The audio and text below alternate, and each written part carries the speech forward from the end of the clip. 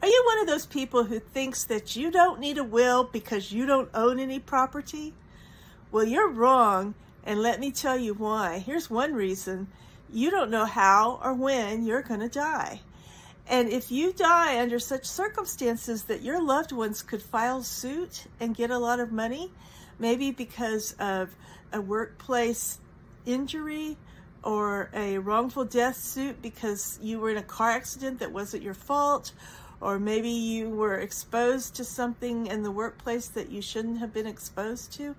If they have a reason to sue, they have to have somebody in charge of your estate. And it costs a whole lot more to go through probate without a will than it does with a will.